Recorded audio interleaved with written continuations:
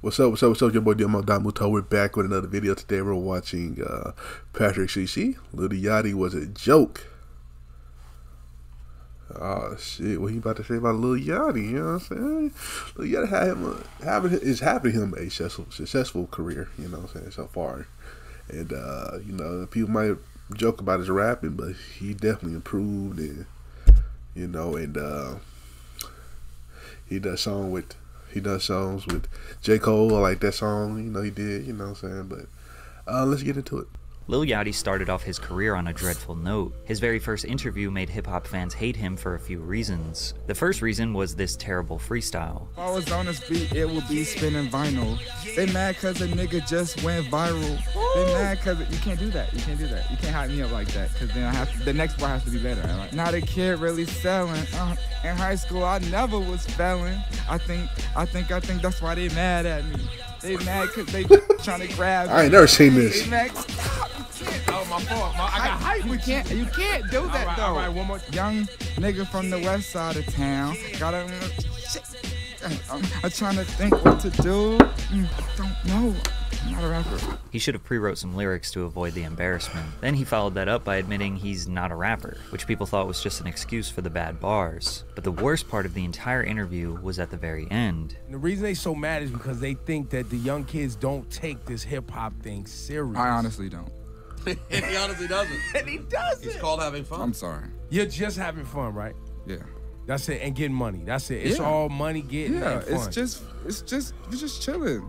Lil Yachty straight up saying he doesn't take hip-hop seriously and that it's just for money left a bad taste in the mouths of traditional rap fans. This was Yachty's grand introduction to mainstream hip-hop. Most people thought he was just another mumble rapper, someone who will be here and gone within a couple of years. What they didn't know is that Yachty was on a path of domination. Behind his nonchalant attitude was an extremely hard-working and talented artist. Today, hip-hop is in a dry, repetitive, and predictable spot, yet everything Yachty touches turns to gold. Today we're going to look at how Yachty was hated and disregarded, then every single thing he did to build back his reputation to become the secret weapon the music industry depends on today. It's important to consider this first interview took place on Hot 97. For decades, this radio station was an opportunity for rappers to broadcast their talents, their art to millions of New Yorkers, which was the birthplace of hip-hop. So his attitude wasn't just disrespectful to Hot 97, but hip-hop as a whole. Hip-hop fans ravaged Yachty online. They felt he didn't deserve to be on Hot 97 and he was a disgrace to the culture. But it wasn't just Yachty. All melodic trap artists face resistance. Future, Migos, Young Thug, Lil Uzi Vert were just some of the few that traditional hip-hop fans thought were ruining the sound by simplifying it too much. Everybody trying to rap the same style with the, I don't know who created it, if it was Future or Migos, but all them niggas sound the same.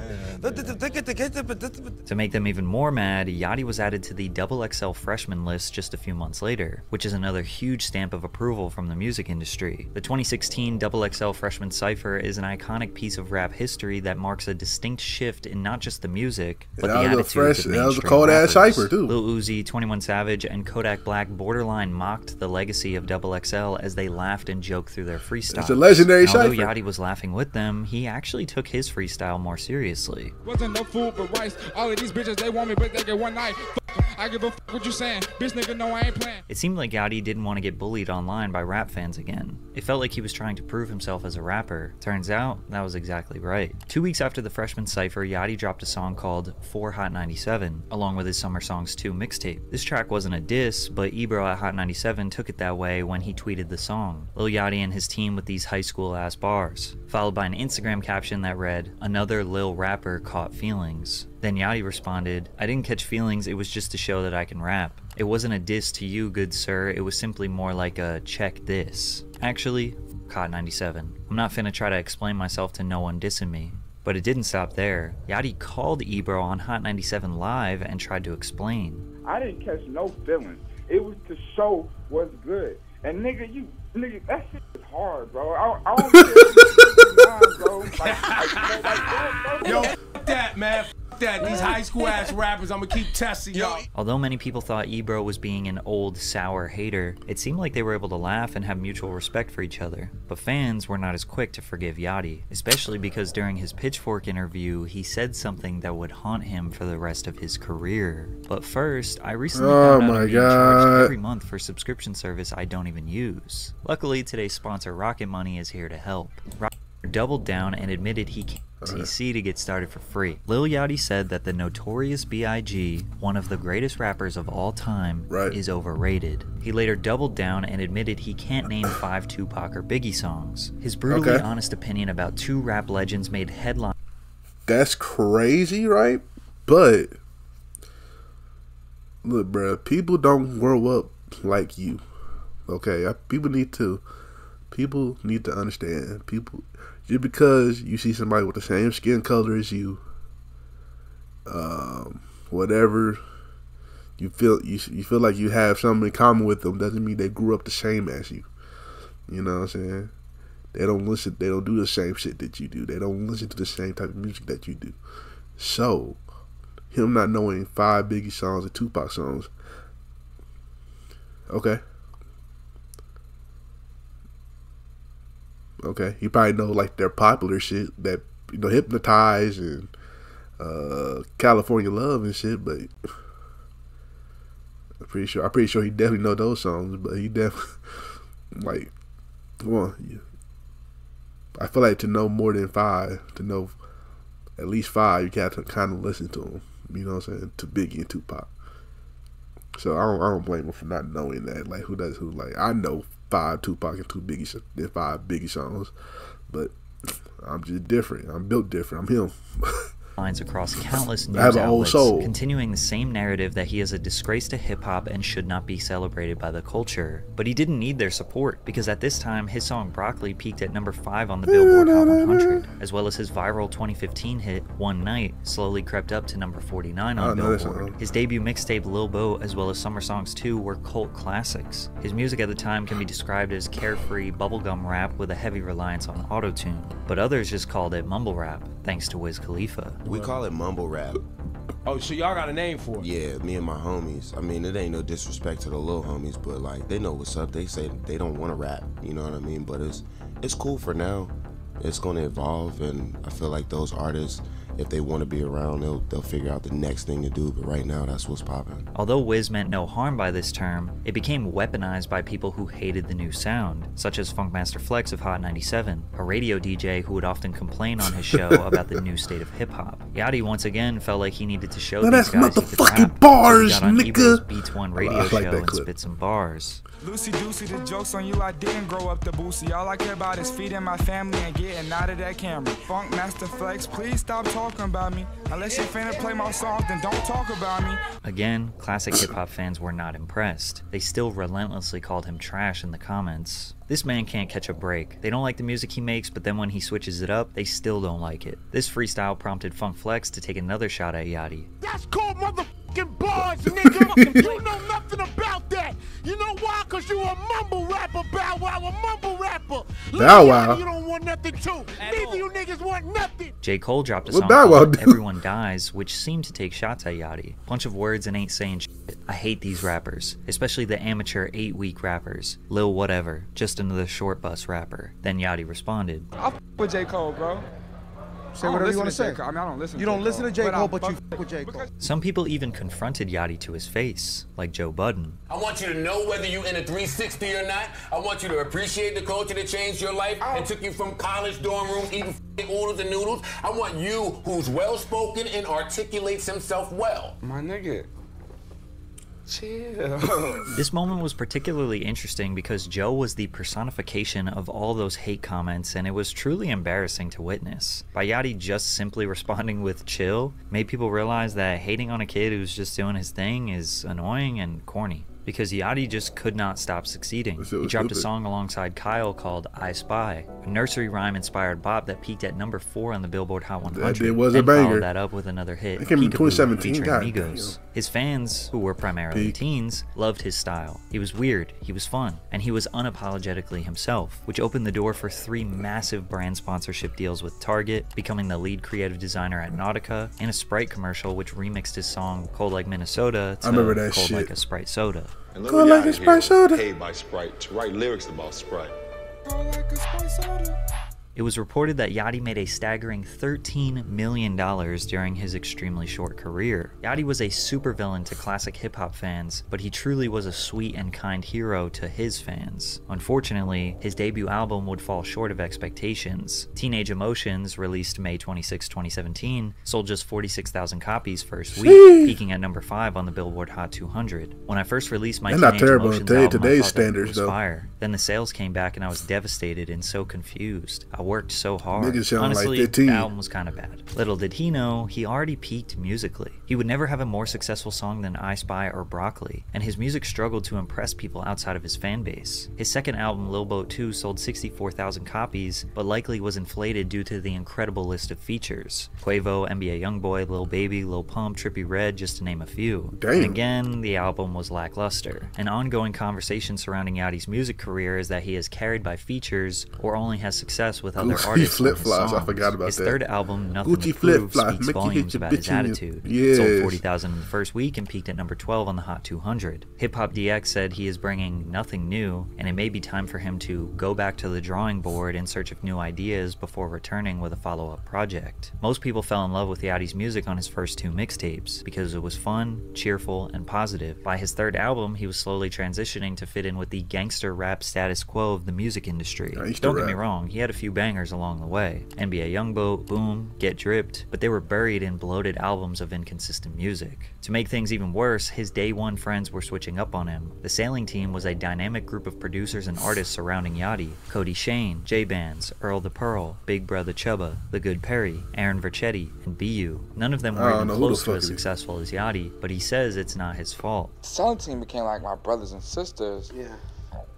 I kind of felt the need to kind of take care of them. Right. You know, but it got to the point where I was spending so much money, like almost $1 million, trying to like create this company out of my own money. Right. And they didn't want it for themselves. You know, like, Yachty tried to put them in a position to win. He never had contracts with them, never wanted any percentage of their success, just wanted them to be the best versions of themselves. But they simply did not want it. They were lazy. Trying to worry about 7 other people's careers was holding Yachty back, so they decided to split up. 2019 and 2020 marks a major shift in Yachty's career. His commercial success after this was even less impressive, but he did not fall off. He started to observe the shifting landscape of hip-hop. He kept a bird's eye view over the entire culture and tried to figure out how he could make an impact. What you are about to see is how Yachty may not have been doing impressive sales numbers, not selling out stadiums, not winning awards, but he kept his finger on the pulse of hip-hop culture. His creativity had a massive impact on where hip-hop is today, but where he started might shock you. With the rise of artists like Cardi B, Megan Thee Stallion, and Doja Cat, it was obvious female artists were in high demand. The City Girls were a duo from Miami buzzing with anthems like Period and Twerk. Yachty decided he would discover his inner baddie one night in the studio and write a song for the City Girls after his friend Earl the Pearl made the beat, and out came their most successful record to date,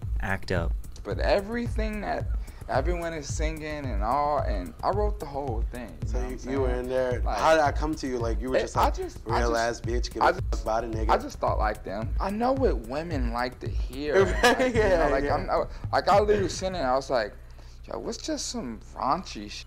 Act Up peaked at number 26 on the Billboard Hot 100 and was a huge TikTok anthem that even young men couldn't resist dancing to. This track is still being played in the clubs today, but it doesn't stop there. Act Up was sampled by Megan Thee Stallion just a few months later in her song Hot Girl Summer. Earl also produced this beat, and the song peaked at number 11 on the Hot 100, which was Megan's most successful song at this point. Female rappers were being encouraged to embrace their bossy, brazen nature and let it out on the song, which as we all know led to tracks like My Type, Savage, Big Energy, WAP, and it all started with the vision and lyrics written by Lil Yachty. He proved he could have a bigger impact on the culture, so it was time to have one last hurrah before he changed up for good. Lil Boat 3 was the official death of Yachty's previous music career. Now, the pandemic slowed everyone's lives and careers down. Yachty achieved his lifelong dream of collaborating with Drake on the song Oprah's Bank Account, which brought that carefree Yachty energy his fans once loved. He did bring that energy throughout the Lil Boat 3 project, but it was honestly his harder rap songs like Split Whole Time, TD, Pardon Me, and Westside that stole the show. With just a mere 30,000 copies first week, Yachty himself and his fans needed a revival of his career, and that's just what they got. After LB3, a new Lil Yachty emerged. The nonchalant, goofy, and emotional teenage persona he had was behind him. The new Yachty was calm, collected, and moved like a boss. He stopped dyeing his hair, got rid of the beads in his braids. He still wore colorful attire, but it was now tasteful and sleek. He was focused, but still hungry. He started a nail paint brand called Crete, understanding that young Gen Z men painting their nails is normalized and don't have a product marketed towards them. Concrete Boys became the name of his newfound imprint record label, and his first signee, Draft Day, an upcoming artist from Broward County, Florida. Yachty's song Coffin reflects a shift in his sound that would be celebrated and copied by many artists after him. Then Hit Bout It with Kodak Black, then Cortex. Yachty found his flow. He wasn't trying hard to impress the old heads, and he wasn't the childish auto-crooning singer. He achieved the perfect middle. His beats were more unique than ever, and you could tell he had a chip on his shoulder, but also couldn't care less if you I don't listen to Yachty like this. His energy was contagious. He recorded an entire album with a bunch of rappers from Detroit, Michigan just to show love and embrace the sound that was taking over underground rap. Although some were surprised, Yachty has always showed love to new artists. Just look at his history of collaborating with buzzing talent. He was on Lil Baby's first album before he blew up. He made a hit with T Grizzly, D to the A in 2017. He even did Gucci flip-flops with Bad Baby in 2018 when nobody would champion her music. Even Drewski, the biggest comedian to come from the social media era. His first major collaboration was a skit with Lil Yachty in 2019. Babyface Ray, Babytron, Baby Smooth are just three of the many Detroit artists bringing a fresh sound to hip-hop. Their cadence is smooth yet savage, and the beats are bouncy, but they jam-pack these songs with bars. Yachty teamed up with them as well as other buzzing Michigan artists on his album Michigan Boy Boat. This album sold 15,997 copies in the first week, and fans were confused by Yachty's decision, but he said, "I just wanted to show love. That's it. I just wanted to show love to all of those guys and their talent, and I feel like I rap my best on those types of beats." A rapper who doesn't care about numbers, who is able to move based on creativity and art, while constantly being on the forefront of the next wave is dangerous. Boat had something up his sleeve. He continued to steamroll ahead with bangers like YAE Energy and rock climbing with buzzing rapper Remble. At the same time he was rapping his ass off, he dabbled in polar opposite genres with tracks like Love Music and Breathe Deeper with Tame Impala. He felt inspired by the psychedelic rock sound and announced that he will be ditching rap for his next album. It's gonna be mid as hell. All his stuff be weak. Can't wait to see it flop like his last album. The negativity towards his expansion did not hold him back. He stayed low-key, kept his head down, and got to work. He also developed a very close relationship with the biggest rapper in the game, Drake. Drizzy posted on IG saying, "More life to my fellow brother Yachty. Happy we are locked in for a lifetime." Followed by a picture of them on a jet and Yachty branding a tattoo of Drake's OVO label on his wrist. But this relationship started with Yachty being a super fan of Drake. I, for a very long time, wanted to just do anything involving music with him. So, like, I kind of, like, been telling him for the last, like, I don't know how many years, like, bro, can I just, like, can I even just be in a room? Drake has always been at the forefront of pop culture for the past 15 years. How he does this is by surrounding himself with young talent that will pioneer the next wave. Drake conveniently became Yachty's best friend when Yachty had his hands around the neck of the culture. He helped executive produce Drake's next album, Her Loss, alongside 21 Savage. Yachty is credited as a producer on 4 songs, each of which are some of the more euphoric and memorable beats on the record. He is also the one who sourced the cover art. Some people say he is the genius behind this record. And by mid-2022, Yachty was finally being appreciated for the genius he is. It was a fire-ass clip. Fire-ass entrance.